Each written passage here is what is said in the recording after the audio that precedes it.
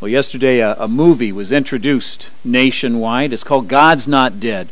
And it's from that movie. Now, I need to point out, we're not preaching from the movie or even the theme of the movie, but we're inspired by the movie to preach a series coming up here on answering the objections of those who would challenge that maybe God is dead after all, that there is no God, and that what we're doing is just chasing after fairy tales.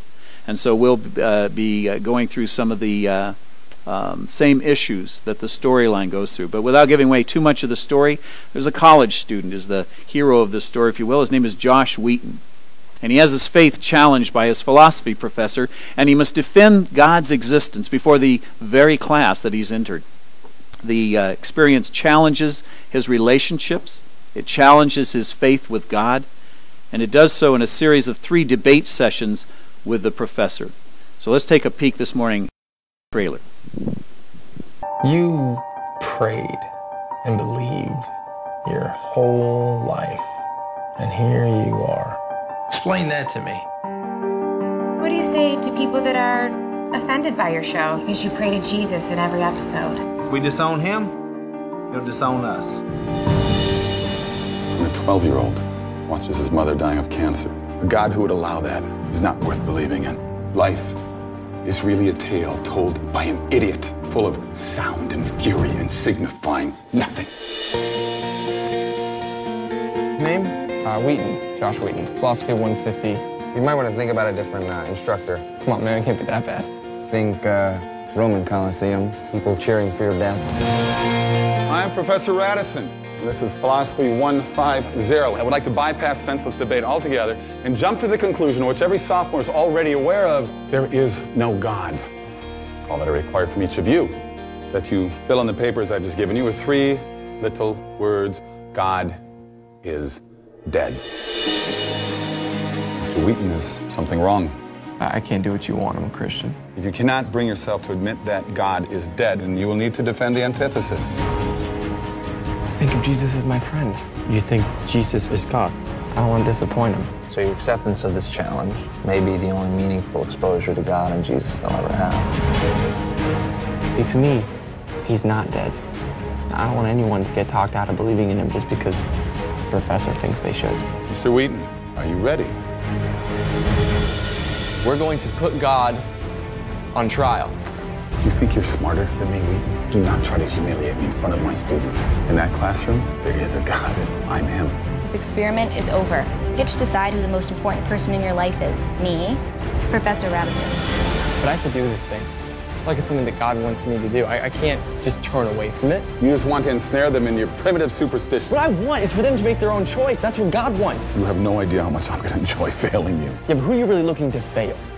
Me or God?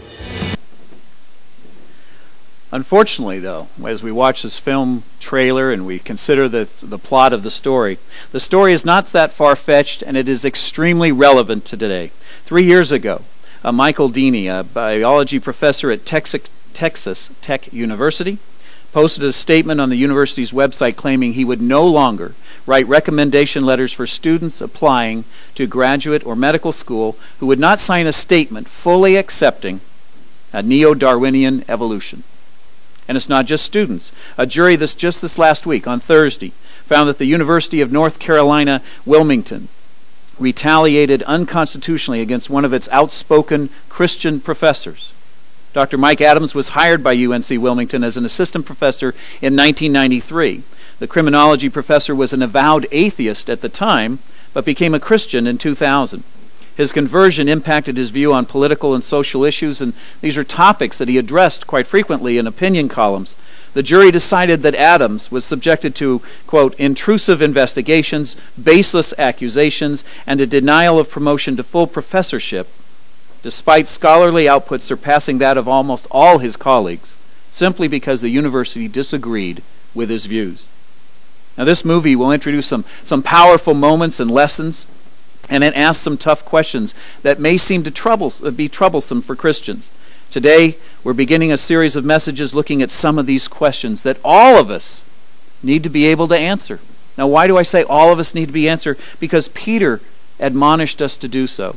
In 1 Peter 3:15 it says, "But in your hearts revere Christ as Lord. Always be prepared to give an answer to everyone who asks, to give the reason for the hope that you have, but do this with gentleness and respect. Now, this series is designed to help the average believer, to empower the average believer to understand the thought processes of the skeptics and the unbelieving world around them, and how to lovingly address them. And that's key, as you saw in that verse. We need to love them with gentleness and respect as we share the belief within us. 2 Corinthians 10:5 says, "We demolish arguments and every pretension that sets itself up against the knowledge of God, and we take captive every thought to make it obedient to Christ." Notice the scripture there. It says, demolish. This means that the truth will have the kind of impact on the deception and misinformation of the skeptical age that we would expect with the word, demolish. Colossians 2:8 says, "See to it that no one takes you captive through hollow and deceptive philosophy, which depends on human tradition and the elemental spiritual forces of this world, rather than on Christ." And as we as a church, as we embark on this important series, God is not dead, we need a foundation of sorts, some of the historical drama that has contributed to get us to this place where we are in this country today. The first one we look at is Charles Darwin. The scientific world was overturned in 1859 by his radical theory of evolution through natural selection. Darwin proposed that all of life arose from a common ancestor completely by natural processes. Why is that so big? Because it bypasses the need for God. There's no question the world was changed by the presentation of this theory. It provided another possible explanation, a plausible possible explanation, other than a supernatural agent for how life came about. It's important to remember that evolution, however, only tries to explain what happens after you get life. It can't tell you how life began. And then there's Friedrich Nietzsche, 1883. He's a German philosopher who shared in several of his publications, God is dead. He wasn't saying that God had actually died, but that the idea of God was now dead, and with it all the moral restrictions that went with that faith. He was well aware of the connection between belief in God and our morality. And I was looking across for graphics for this presentation, and I saw this one. I couldn't pass it up. It points out that God is dead, said Nietzsche in 1883. Nietzsche is dead, God said in 1900.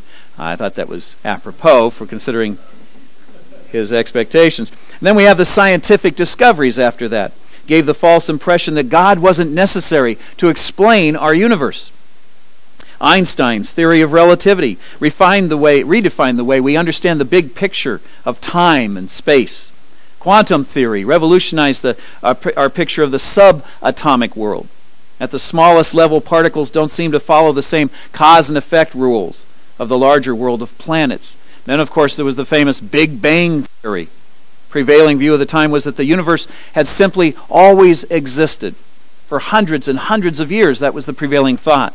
And then this discovery told us that there was an absolute beginning of space and time. All of these things added to the feeling that science was now giving us the explanations we used to go to religion to receive. By the 1960s, this skeptical worldview had become entrenched into the academic circles of our day, which prompted Time magazine to ask on its cover of Easter of 1966, "Is God dead?" Atheism, though never officially more than 5% of the American people, has affected the view of reality of many Americans, as well as the laws of our land of late. Then came, of course, September 11. 9/11 brought all kinds of theories and philosophies about what had happened and how we responded. A surge of books that condemned religion as the reason for the attacks came out. Men like Richard Dawkins, a biologist from England who wrote The God Delusion. The late Christopher Hitchens, his work was called God is Not Great, How Religion Poisons Everything. Sam Harris called for the end of faith. Bill Mayer said religion must die. It's not enough to say we want a chair at the table. We want to be at the table as well. Now they need to point out neo-atheists or new atheists believe that religion is evil. Religion is what is destroying this world, and it must cease. All of these types of writings demonstrate that skeptic extremism is just as prevalent today as religion and religious extremism. Now, for the most part, the average churchgoer, you and I, we go along unfazed by books like these. We just don't buy them. And if we don't buy them, maybe they'll go away. Where the impact is really felt, however, is among our young people. Through these kinds of books and atheist blogs and YouTube channels, young people are getting assaulted by their peers with questions and accusations against God and the Bible that they are just not prepared for. The negative impact on the church today is undeniable. For example, in 2007, millennials, those are the age group of 18 to 29, they were asked in a survey, do you ever doubt the existence of God? 83% said no, they don't. 5 years later, just 5 years in 2012, they were asked the same question and 68% said no. It was a change of 15 points in just 5 years. This is happening because we're not giving believers the discipleship and training they need. You know, we focus a lot on evangelism, and so we should. God calls us to share our world, to share our belief with others. But notice in Matthew 28:19, the Great Commission, which is where we get the call to go out and evangelize. It doesn't say go and share the word. What does it say? It says, therefore, go and make disciples of all nations, baptizing them in the name of the Father and of the Son and of the Holy Spirit. It's not enough to tell them about Jesus. We also have to share with them the discipleship techniques that Jesus taught in the Scriptures. Young people, and everybody for that matter, are going to need more than just an experience if they're going to withstand the skeptical onslaught that awaits them once they leave high school. Scratch that. As they enter high school for some folks. You know what's really tragic?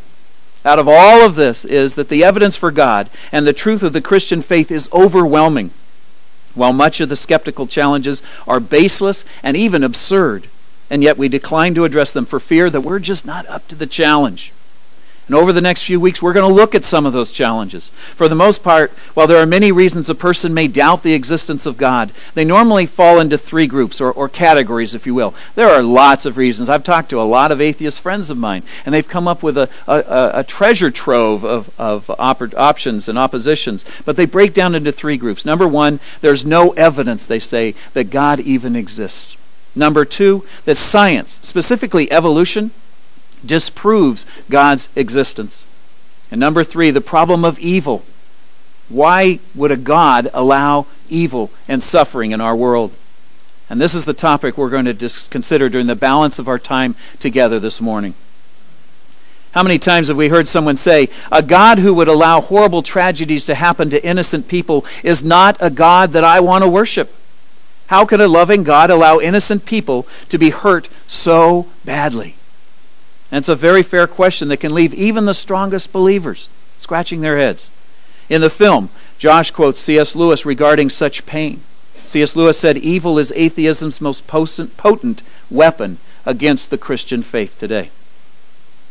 St. Augustine said this many years ago, if there's no God, why is there so much good in the world? And if there is a God, why is there so much evil in the world? The unbeliever must explain the presence of good in the world, but the believer must explain the presence of evil as well. Epicurus was one of the earliest philosophers to articulate the argument. He said this, God either wishes to take away evil and is unable, or he's able and he's unwilling, or he's neither willing nor able, or he's both willing and able. If he's willing and unable, he is feeble, which is not in accordance with the character of God. If he's able and unwilling, he's envious, which is equally at variance with God. If he's neither willing nor able, he's both envious and feeble, and therefore not God. If he's both willing and able, which alone is suitable to God, from what sources are then evil, or why doesn't he remove them? See, skeptical philosophers reason this way. It's called a syllogism. It's a series of logical steps. A good God would destroy evil, they say. An all-powerful God could destroy evil. Evil, however, is not destroyed. Therefore, there cannot possibly be a good and powerful God. And on the surface, to someone who's experienced some form of tragedy in their life, this would seem logical. And for some of us, maybe we've questioned or doubted that very thing. After all, if God were good and all-powerful, wouldn't it stand to reason that he would destroy the evil that plagues our world today? Here's a pivotal scene from the movie God Is Not Dead. Now, it's been said that evil is atheism's most potent weapon against the Christian faith, and it is. After all, the very existence of evil begs the question, if God is all good and God is all powerful, why does he allow evil to exist? The answer at its core is remarkably simple. Free will. God allows evil to exist because of free will. From the Christian standpoint, God tolerates evil in this world on a temporary basis, so that one day those who choose to love him freely will dwell with him in heaven, free from the influence of evil, but with their free will intact. In other words, God's intention concerning evil is to one day destroy it. Well, how convenient. One day, I will get rid of all the evil in the world. But until then, you just have to deal with all the wars and Holocaust, tsunamis, poverty, starvation, and AIDS. Have a nice life. Next, you'll be lecturing us on moral absolutes. But why not? Professor Radisson, who's clearly an atheist, doesn't believe in moral absolutes, but his course syllabus says he plans to give us an exam during finals weeks. Now, I'm betting that if I manage to get an A in the exam by cheating, he'll suddenly start sounding like a Christian, insisting it's wrong to cheat, that I should have known that. And yet, what basis does he have? If my actions are calculated to help me succeed, then why shouldn't I perform them? For Christians, the fixed point of morality, what constitutes right and wrong, is a straight line that leads directly back to God. Oh, so you're saying that we need a God to be moral, that a moral atheist is an impossibility. No, but with no God, there's no real reason to be moral. I mean, there's not even a standard of what moral behavior is. For Christians, lying, cheating, stealing, in my example, stealing a grade I didn't earn, are forbidden. It's a form of theft. But if God does not exist, as Dostoevsky famously pointed out, if God does not exist, then everything is permissible. And not only permissible, but pointless. If Professor Radisson is right, then all of this, all of our struggle, our debate, whatever we decide here is meaningless. I mean, our lives and ultimately our deaths are of no more consequence than that of a goldfish. This is ridiculous. So after all your talk, you're saying that it all comes down to a choice. Believe or don't believe. That's right. That's all there is. That's all there's ever been. The only difference between your position and my position is that you take away their choice. You demand that they choose the box marked, I don't believe. Yes, because I want to free them. Because religion is like it's like a mind virus that parents have passed on down to their children.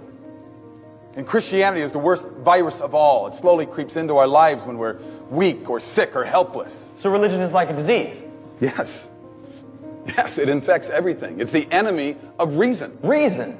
Professor, you left reason a long time ago. What you're teaching here isn't philosophy. It's not even atheism anymore. What you're teaching is anti-theism. It's not enough that you don't believe. You need all of us to not believe with you. Why don't you admit the truth?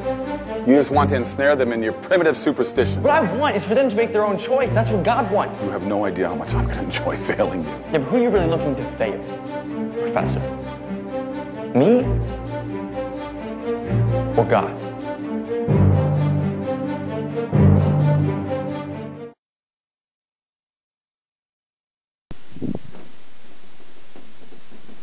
So how do we explain evil happenings that cause tragedies like Columbine, the tsunami in Japan, the typhoon in the Philippines, constant famines in Africa, young men and women killed in senseless wars, terrorist bombings that cripple and maim, fatal car accidents, infant deaths, the Holocaust, and maybe closer to home, a loved one dying of cancer?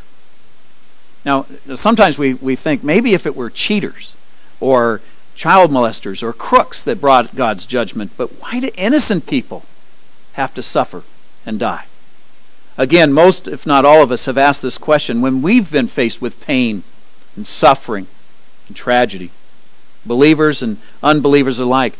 Recently there was one large survey of Christians, and it said if you could ask one question of God, just one question, what question would it be? Overwhelmingly, the answer was, why is there still pain and suffering in this world?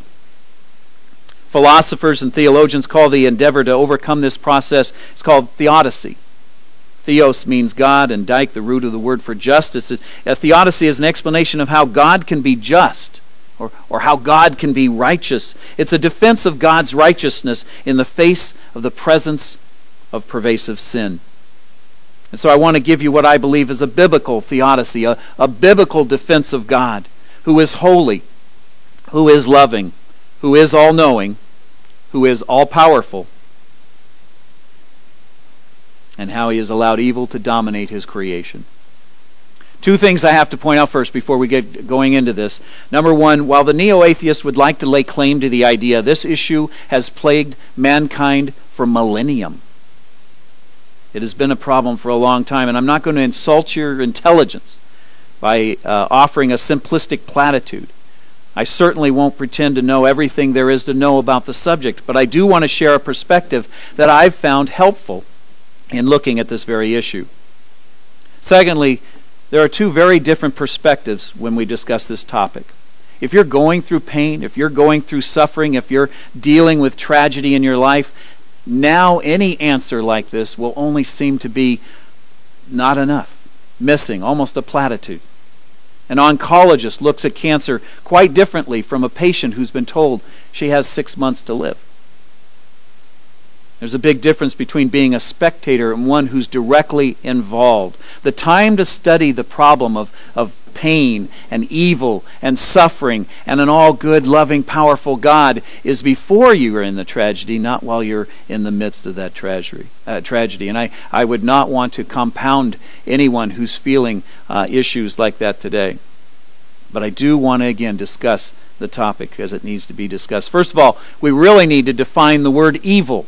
And at first blush, we might think, well, that's kind of odd. I mean, everybody knows what evil is.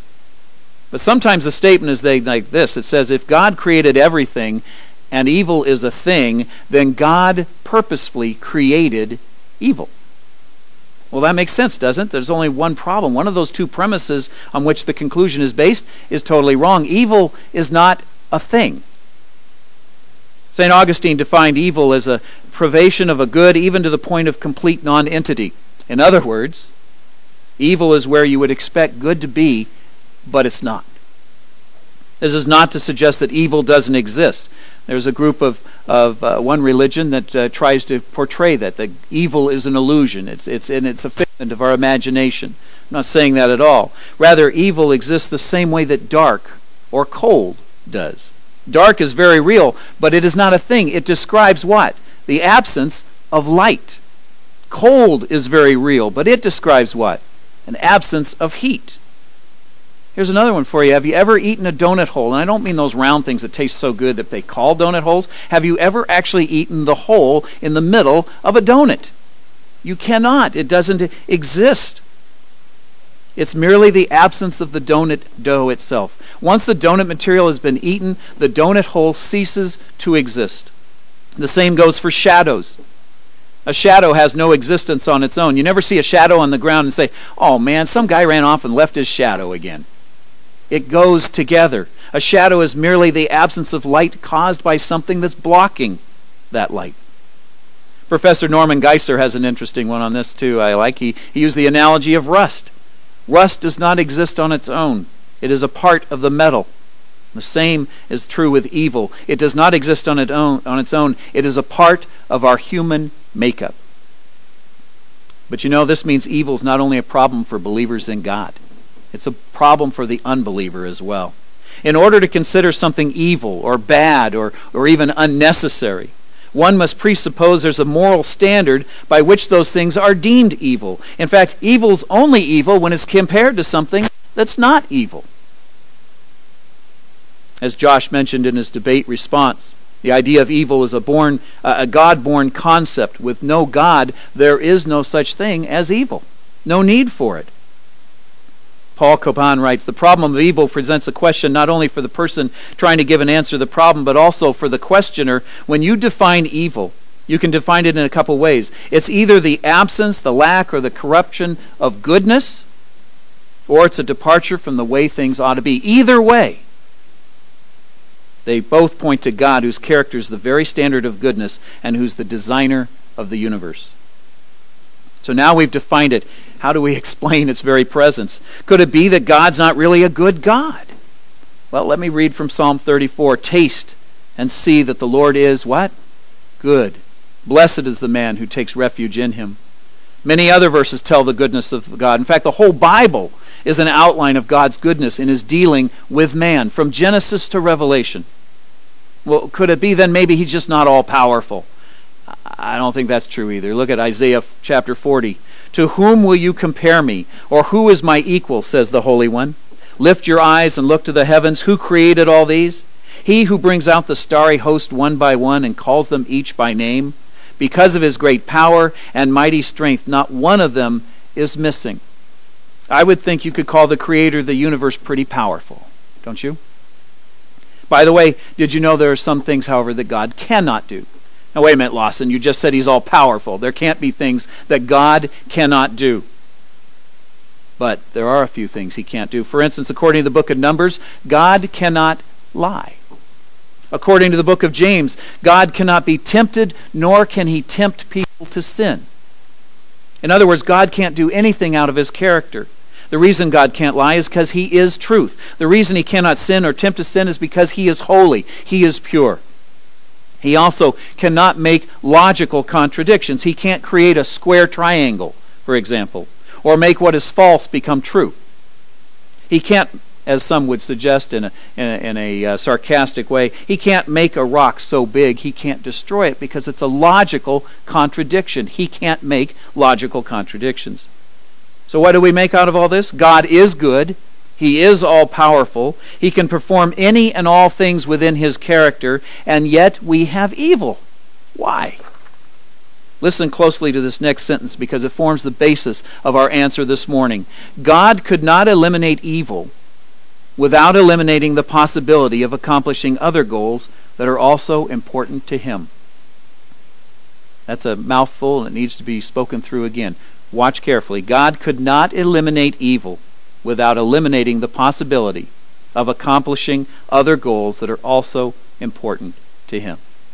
The Bible says that God created us humans in his own image, capable of having and sustaining a personal relationship with him.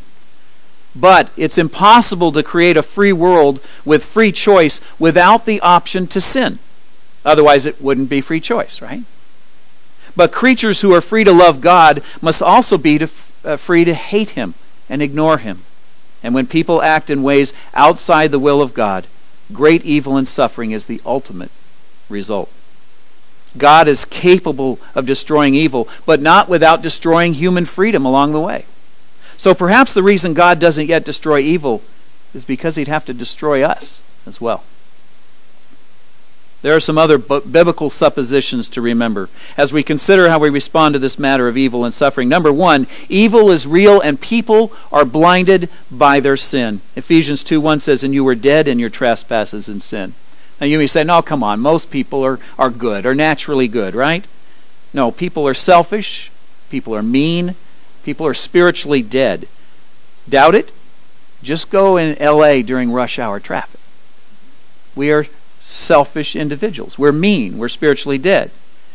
But think of it this way. When any one of us looks at a family photo, who do we look for first? Ourselves, right? We look for us in the picture. Why do we all have locks on our cars and our homes if people aren't mean and selfish and spiritually dead? Policemen carry guns. Metal detectors are everywhere. There's murders every day in the news. We are a mean and selfish and spiritually dead people. Evil is real, sin is real, and mankind is infected with a self-centered nature. That's who we are. Supposition number two, there is no innocence. We are all guilty. In Awana, we learn verses like Romans 3:10 and 3:23. As it is written, there is none righteous, not even one, for all have sinned and fall short of the glory of God. An old adage says nobody's perfect, and that kind of sums up our fallen condition today. We're all guilty before a holy God. None of us are innocent. Everyone has broken one of God's law or more. And as James says in James 2:10, for whoever keeps the whole law and yet stumbles in one point, he has become guilty of all. You know what I find ironic? We as a people have broken his holy laws. We've ruined his paradise. We've thumbed our noses at him. And yet when tragedy strikes, we ask why he allowed it to happen.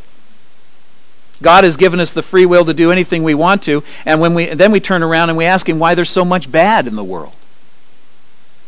Supposition number 3.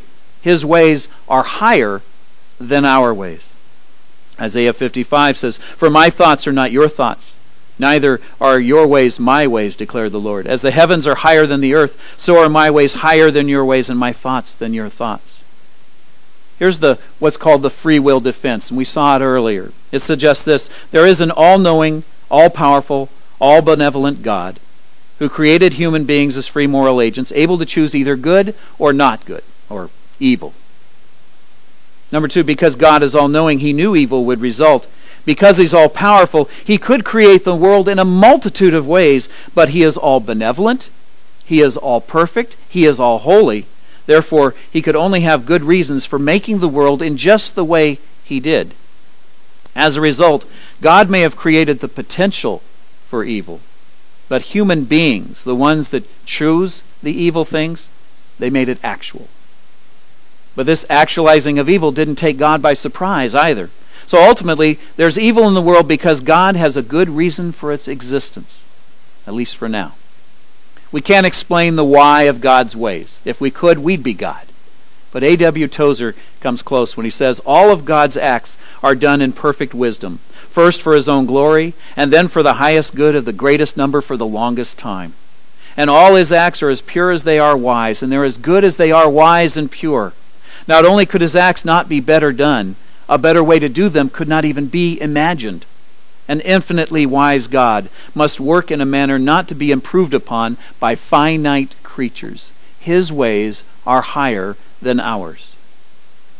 Jason Malik, as I was researching for this morning, Jason Malik told of a situation in his own life that he had seen the principle at work. When his eldest daughter, he wrote, "When my eldest daughter was 9 weeks old, she was diagnosed with a rare lung disease, which required immediate surgery to remove the defective lung.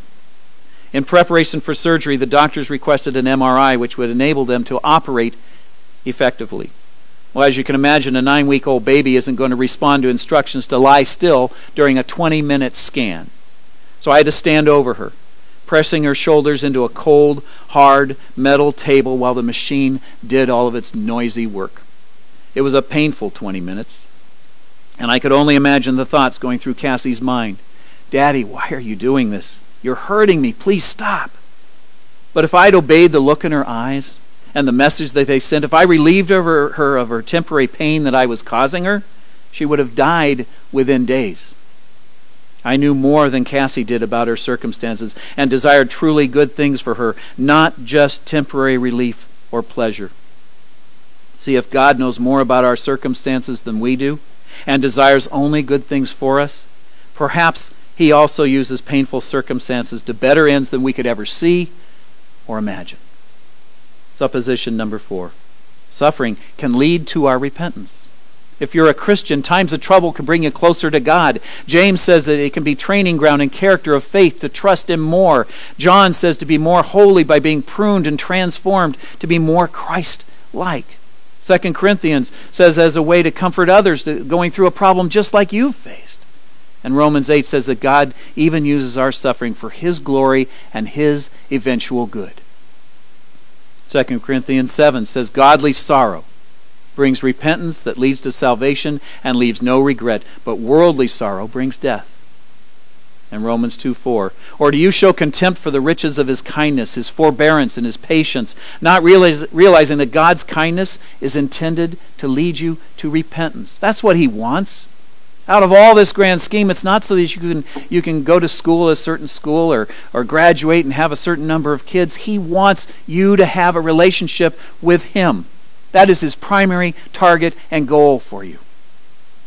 Sometimes breaking our hearts, breaking our self-dependence helps us to see our need for him. This is the biggest point of all. Suffering can result in our salvation, which is his ultimate goal for each and every one of us. Suffering alerts us to our need for help, a cure for our illness when it becomes so acute that it motivates us to go to the doctor. And who but the great physician is the one that can heal us best? pain drives us into his arms for solace and answers and for help. Being flat on our back as our last resort can result in finally looking up to him. Supposition number 5. We need to consider God's past dealings in our lives. Romans 15:4, for everything that was written in the past was written to teach us, so that through the endurance taught in the Scriptures and the encouragement they provide, we might have hope.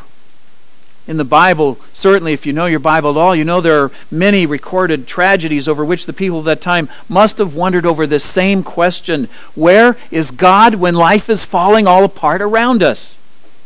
Think about Noah and the flood, the Egyptian enslavement of Israel, the destruction of Jerusalem by the Babylonians in 586 BC, Joseph being sold into slavery, the murder of babies by Herod, even, yes, the crucifixion of Jesus Christ.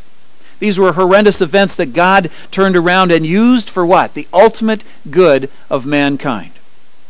When we consider past tragedies in the Bible and how God uses our bad choices, we get a glimpse of how his purposes can result for our good. We get a peek behind the curtain, if you would, and see the Creator at work. So while we cannot answer a why question about suffering, we can know that God has not revealed all of his purposes to us either.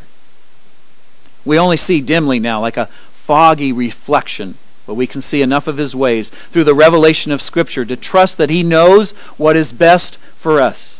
Despite the broken world, despite the broken lives we find ourselves in, we chose in rebellion to his will, by the way. And ultimately, what he wants more than anything else is for us to repent in order to have a restored friendship with us. Like the prodigal son, he wants to get us back and get us back home.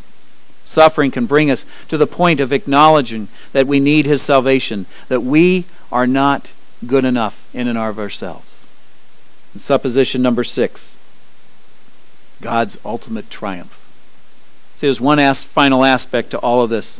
Justice delayed is not necessarily justice denied.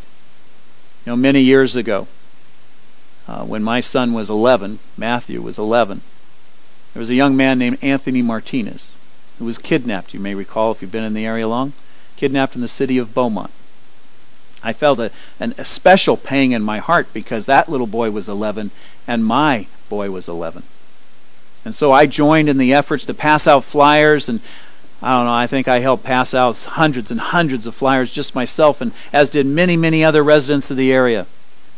15 days later, they found the naked, mutilated body of Anthony Martinez near the city of Indio. 14 years later, they finally found the individual who had done this. 14 years. Justice delayed is not necessarily justice denied. See, I've read to the end of the book. I've told you before, I don't like to read novels. I don't have time to read novels. And so I like to read the first couple chapters, I should say, and the last 2 chapters. Then I figured I got what the book's all about. And I can tell you, if you guys haven't read to the end of your Bible yet, God wins.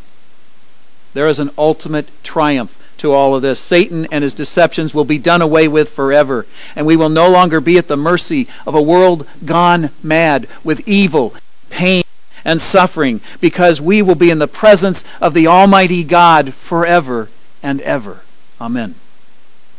Revelation 20 says, and the devil who deceived them was thrown into the lake of burning sulfur, where the beast and the false prophet had been thrown. They will be tormented day and night forever and ever. And read this, Revelation 21. Then I saw a new heaven and a new earth. For the first heaven and the first earth had passed away, and there was no longer any sea. I saw the holy city, the new Jerusalem, coming down out of heaven from God, prepared as a bride, beautifully dressed for her husband. And I heard a loud voice from the throne saying, look, God's dwelling place is now among the people, and he will dwell with them. They will be his people, and God himself will be with them and be their God. He will wipe away every tear from their eyes. There will be no more death or mourning or crying or pain, for the old order of things has passed away. He who was seated on the throne said, I am making everything new. And then he said, write these down, for these words are trustworthy and true. Amen and amen. And finally, supposition number 6. The gospel is the cure for evil. Remember, atheism does not take away the pain of evil. They have to deal with the issue of pain and evil as much as we do. What it does do is takes away our hope. Atheism only takes away our hope. The story of the Bible is from start to finish the beginning and the end of evil, from Genesis to Revelation. First, God defined evil. He told us what it is and how to recognize it. Then he denounced evil. He tells us to stay away from it while we're still allowed the chance to choose. And then he defeated evil at the cross. Jesus Christ said, I have overcome the world. He defeated death. 1 Peter 2:24 says, He bore our sins in His own body at the cross that we might die to sin and live to righteousness. That's the gospel. That's the gospel message. What is the gospel? Gospel means good news. And that's the good news of Scripture. The good news is that God became man in Jesus Christ. He lived the life that we should have lived. And He died the death that we should have died in our place. 3 days later, He rose from the dead, proving that He truly is the Son of God, and offering the gift of salvation to all who repent and believe that gospel. You know, I saw earlier a cartoon with two turtles. And one of them said, I asked God last night. I asked God about all the poverty and famine and injustices. I said, why don't you do anything about these things? And the other turtle said, you know, I would have asked God that, but I'm afraid He'll ask me the same thing. Today we've started a series as we look at challenges. Challenges about who God is, whether God even exists. And it's an important thing to study as Christians because we need to have a reason for our faith. I would ask with you to join me now in prayer as we close out this morning's message. Father God, as we begin this series, launch into some difficult questions about you, about our faith, about the very foundations of what we believe in. I pray that you will help us understand there's no need to fear the questions, because the truth is greater than any of the accusations. We stand on a strong foundation. I pray that as we go through these messages, that you won't create a contradiction, but that you'll point out the errors of the accuser's way. That you will help us to have a stronger faith than when we started. That you will help us to see that you are the Almighty God and that we are your followers. Father, I thank you for this opportunity to learn more about your will, to learn more about your ways, to learn more about you. And it's in your Son's precious name we pray this morning. Amen.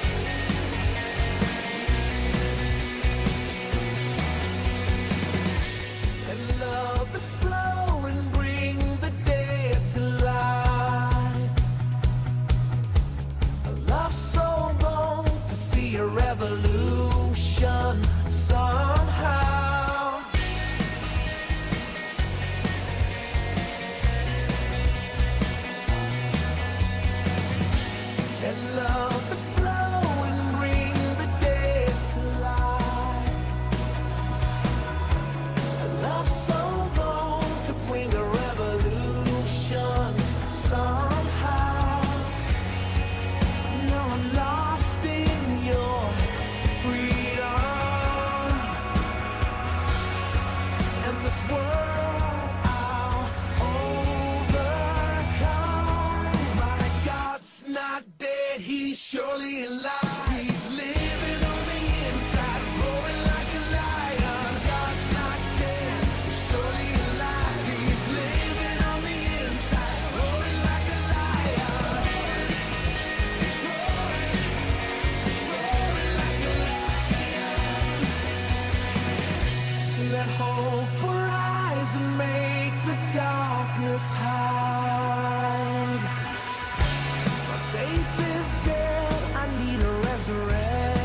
redemption somehow. Now I'm lost in your freedom, and this world I'll overcome. My God's not dead, he's surely alive. He's living on the inside, roaring like a lion. God's not dead, he's surely alive. He's living on the inside, roaring like a lion. He's roaring like a lion. He's roaring. Let heaven roar and fire fall. Come shake the ground with the sound of revival. Let heaven roar and fire fall. Come shake the ground with the sound of revival. Let heaven roar and fire fall. Come shake the ground with the sound of revival. Our God's not dead, he's surely alive. He's living.